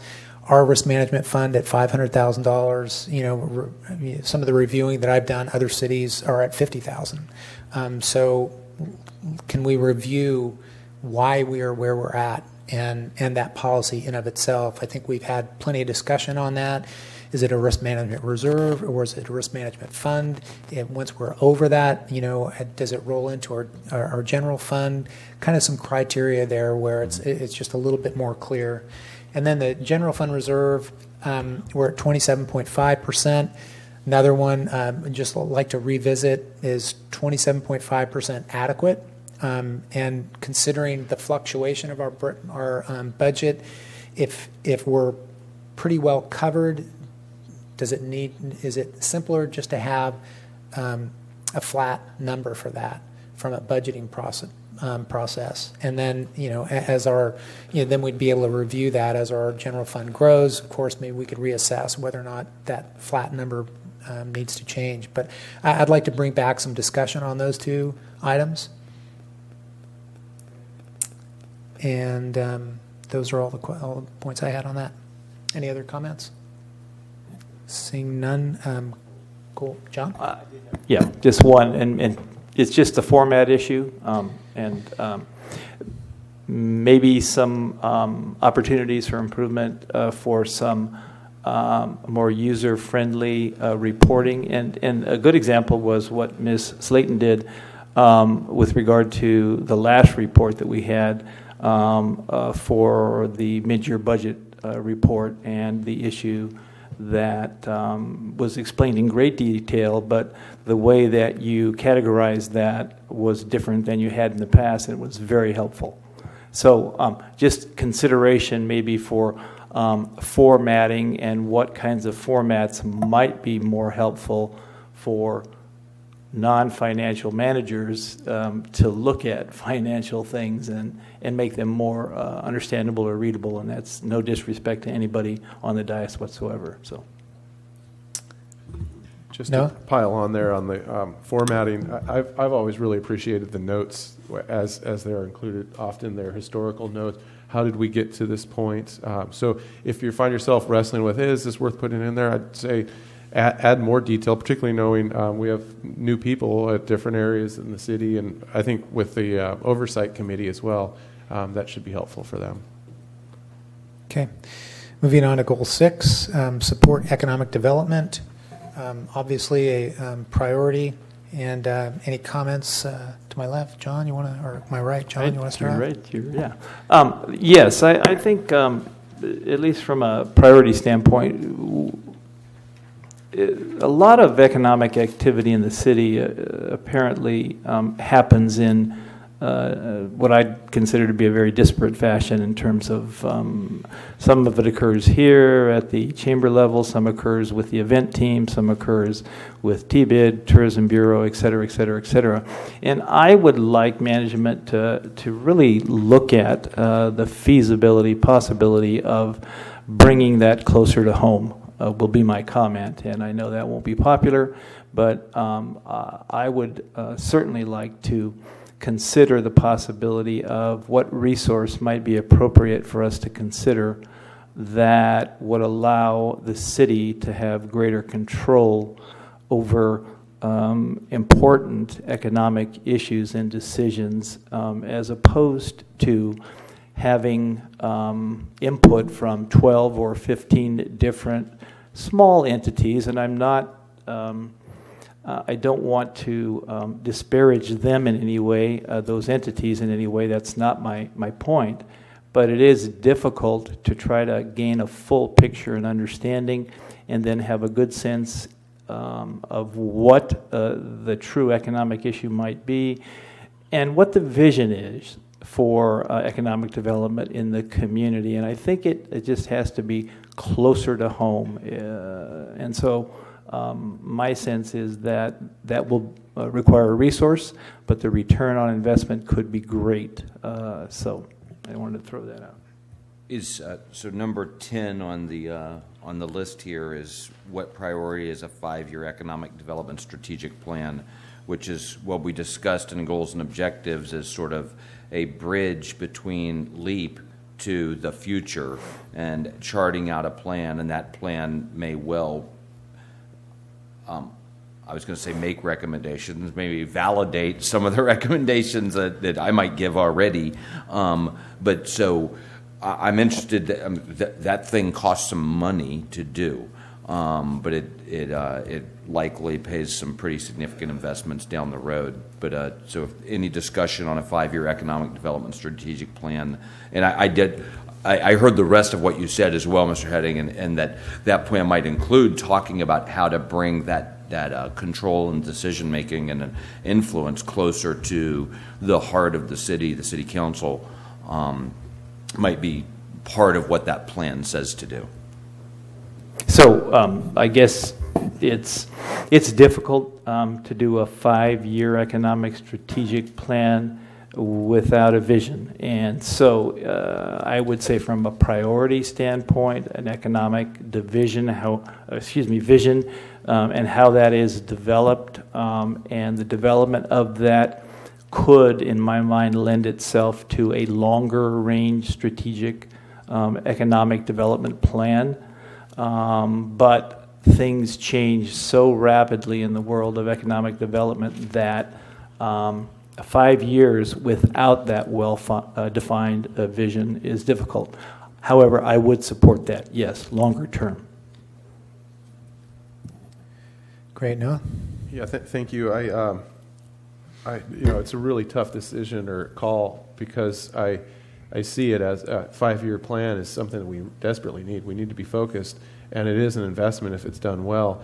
At the same time, if I have $50,000 that I'm able to put towards a plan, I think I'd be pushing that towards the general plan, the local coastal plan, because in so many ways that will help with economic development and develop that vision and provide a stability for the community in a way that we haven't been able to in many years.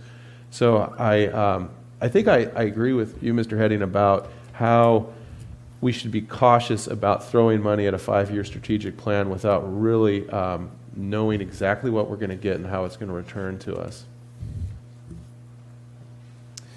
Matt?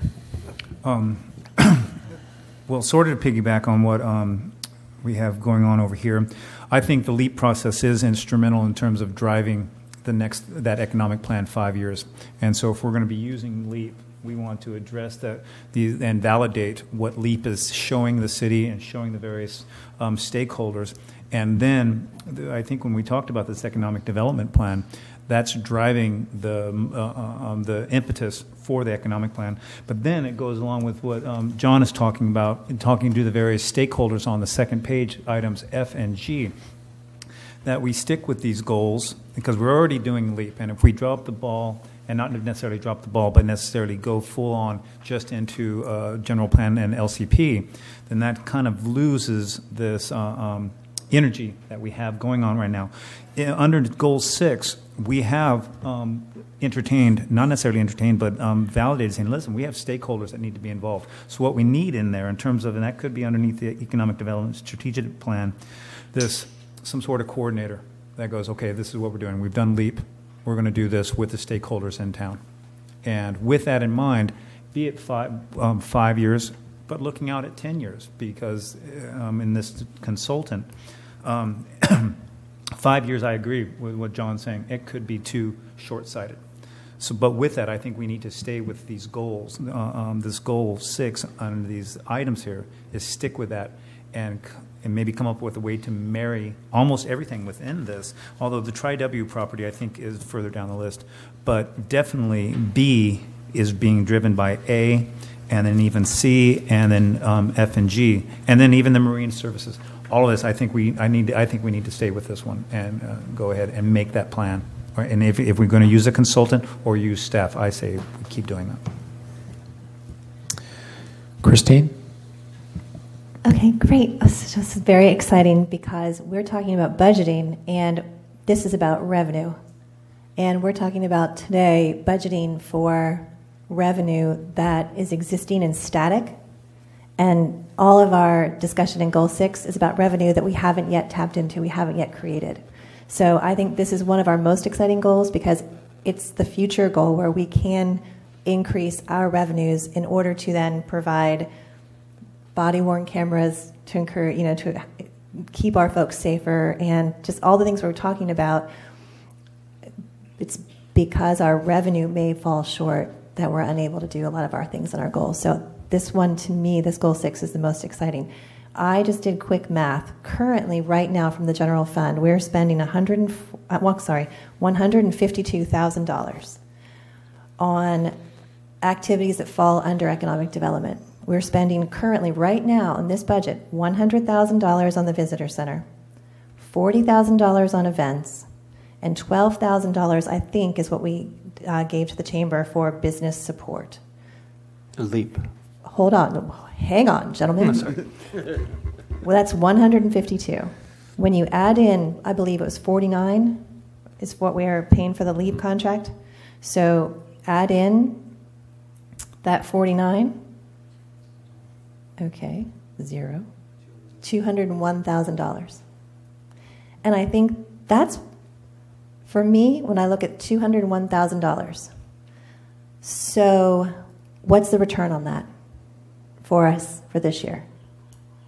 It's a lot of money going out. And 40,000 of it goes to events. And we don't have anyone coordinating events in a focused way. 100,000 of it goes to the visitor center. And, we did hear a little bit that that's not likely to, the request perhaps is not likely going to be less because they're not quite going to come with a presentation. Didn't sound like, at least general comments from Brent, that they're not coming to us with, a way to decrease that ask. So then the $12,000 from business support to the chamber, we'll be seeing from them, what kind of, how many businesses were started, how many folks did they touch going through that business support program. And then if you look at it, the $49,000 is providing us with an injection into areas that we haven't had any discussion over at all. It's given us an umbrella to put things under, like tree lighting in our downtown core. It turns out, because we were talking about it at LEAP, that process may not cost us anything. The meeting we had last week, there were people that are willing to step up and do it. So that's a city expense that's not going to come to the city, but it's going to be an incredible benefit for revitalizing, enhancing things. So I'd like us to think about $200,000. How can we spend it differently, more efficiently? And that's going to be a hard job for the staff to figure out for us, because that's where F and G work together and they become really important. How do we spend the funds we've given out so far in a way that brings maximum benefit to the city? I agree with everything everyone has said about the fact that Morro Bay does not have direct connection to our tourism through a staff person. We don't have a direct connection to economic development person because there is no one. So how does the staff see these things coming back to us? But I would suggest that the economic development strategic plan may also be the process that helps us solve some of these challenges. So by going through the process, step one would be creating an economic development vision. That's step one in the process.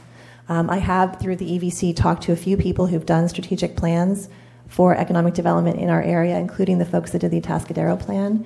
And they're very excited, of course, working for Morro Bay. And for them, that's raising their revenue. But I think there are ways that we can direct what we want in that RFP that goes out for a strategic plan for economic development. We can say that we want this first, this second, this third.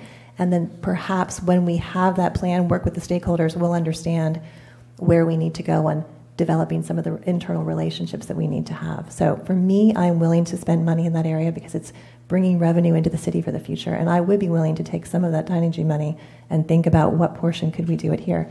But we already have that $49,000 at least for the LEAP program that we can re-budget for things. So I don't want to let LEAP hanging, but there really is no future to LEAP unless we bring those initiatives forward. And they're not here, so we don't know exactly what will be brought to us, but we're going to find out at the end of March what things will need city funding and how much. So I'm a little long-winded on this, but I really feel like this is one of those future items that if we don't start doing it now, just like the capital just like putting money in our capital replacement fund, this to me it's our revenue replacement fund. And right now we're depleting it and we're not putting much back in. Great comments, Christine. I was glad to hear the correlation between the general plan and LCP as economic development. I think it is. It really fundamentally is that tool, and it'd be great to see that get kicked off. I think everything that has been discussed is pretty well highlighted, which I would support. I don't know if this is necessarily the time to ask the question, but I'll ask the question for Dave and or Scott, because when we talk about the planning software, so there was kind of a question on IT, and it folds back a little bit. And fiscal sustainability, we talked about fee recovery, but there's also one item in here about funding planning software to make things more efficient, which really is kind of an economic development driver too. We're getting projects sooner and more efficiently. Can you speak a little bit about where you see that? Absolutely. We're doing a couple of things on this side of things, and we're just starting to do them now. But one, obviously, we're looking at our fees. As part of that, one of the things that I'm looking at doing is having a fee that could pay for the technology and it would be an additional fee that's added to our permitting. It makes sense to do that. Those are the persons receiving the service, and so having them have a little bit of a technology fee that's added on to the building and planning permitting process makes sense and could pay for the system itself. So that's one option. We already are budgeting right now. We have current costs associated with our existing system. It's HDL. Its name is HDL, so we have a budgeted item for a certain amount that covers the current system. We are looking to go to one that's more robust, offers more features, and has some sort of public-facing opportunity, because our current system does not. And I think that cuts down on the amount of inquiries that we get. People like to go online and look stuff up for themselves. That's the world we live in. We don't offer that opportunity to the public, and we should. And that's where most folks are going, and that's what we're looking to do. So so we do have some existing funds that are available, and we are looking to maybe come up with a small fee that we tack on to building and planning permits to account for whatever the future system ends up being and costing. If I can back up one step and just broaden that aperture a little bit. So your IT department is one person. We run Novell group-wise. We're one of two cities in America that runs Novell group-wise. I'm probably underestimating that. I don't. That's not a statement of fact. We have no way to do business licenses online. We spend a whole lot of staff time looking at checks and working on a adding machine to total up the total of those checks for our water bills, and then put them in the bank. Our website was created 8 years ago, and the 6 pictures on the top of the website haven't been changed in 8 years. I could go on. So I would love to, and we have an objective to sort of fundamentally remake our IT posture in the city. That's not cheap. So the system Scott was just talking about, I'm just rough in numbers here, $75,000, $100,000. An IT strategic plan, actually a group to help us look at all of these things that I just described, to lay them out over 5 years, to plunk costs against them and help us determine what the right thing to do at the right time is. $50,000, $75,000. Website redesign, $25,000. Business license would hopefully be part of that system. There's some fairly fully functional ones, but there's some standalone business license ones. So these are from my perspective, A, we're woefully inadequate, and B, it's expensive.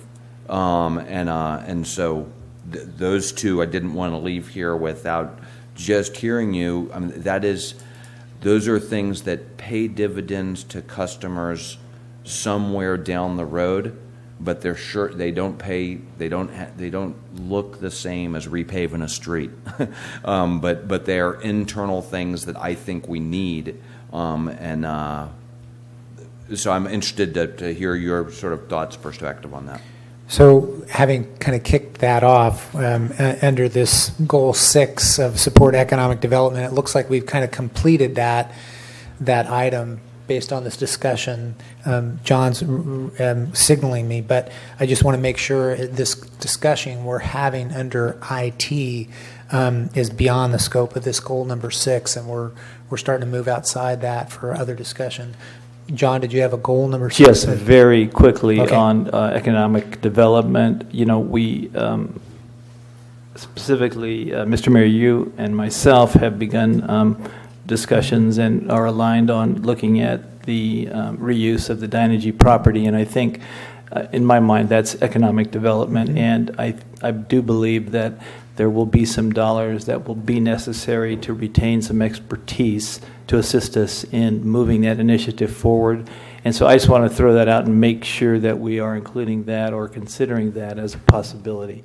And thanks for allowing me to add that. Cool, thanks. I wasn't sure where we were going to slip that in, but based on that conversation, if we just take a short pause and grapple with that, how would you like to? I heard it. I actually noted it. I think that is a logical place for some portion of the Dynegy payment to be put into a Dynegy redevelopment fund, okay. Which hires expertise and does some of the work that we need to do in order to move that ball down the field. Great. Thanks. Thank you, John. And so we can conclude that goal 6 and we're moving on to goal 7, but are we into this IT conversation you want to complete right now, Dave? So we've got 8 minutes left. Okay. The IT thing is one that I didn't want to leave without hearing about. And economic development plan, we talked about 13, 14, and 15. Let's put it there. Are there any burning issues amongst council that they want to discuss that's left on the table amongst the last few goals?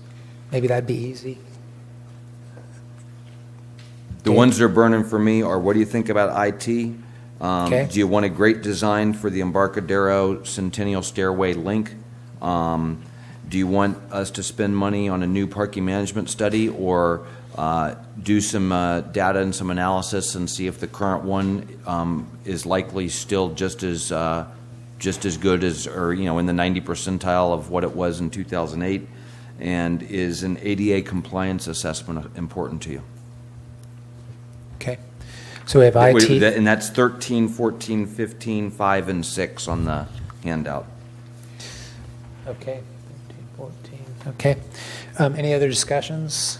So maybe let's wrap up on those particular items right here. IT I would support. I think we got a great assessment on the community development department.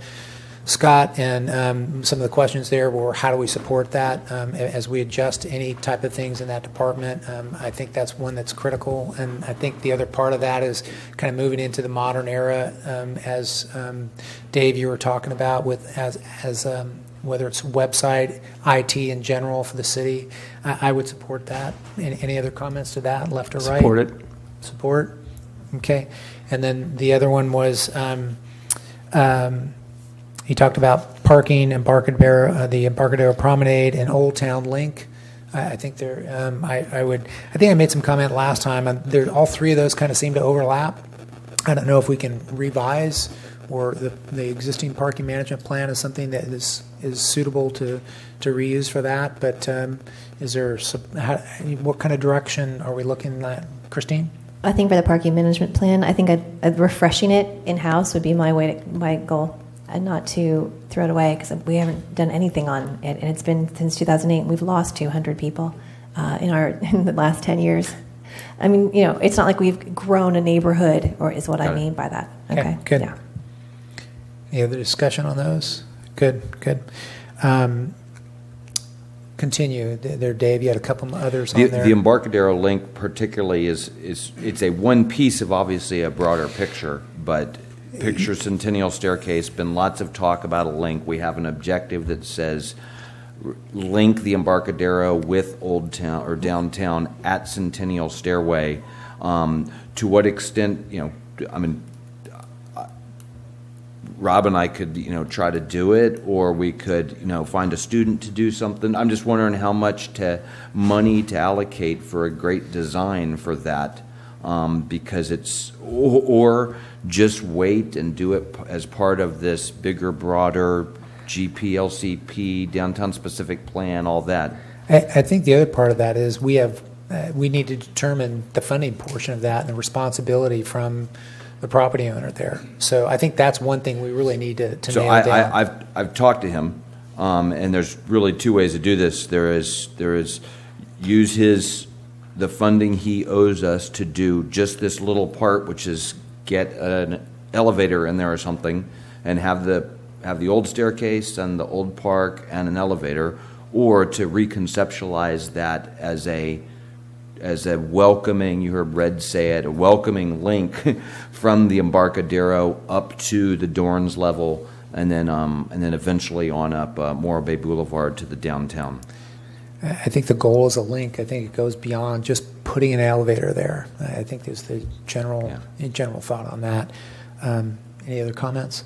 Yeah, I'm just a little cautious about, as the years go by and there's been this commitment made by the property owner, that I really want to make sure legally we're still retaining the value that the agreement was signed to for the community, and that if we do spend more time trying to make this connect with a larger vision, we're not losing value on his commitment to helping to fund that component to it. So to make sure that I we're there. I concur with you. Every year that goes by, our case is weaker.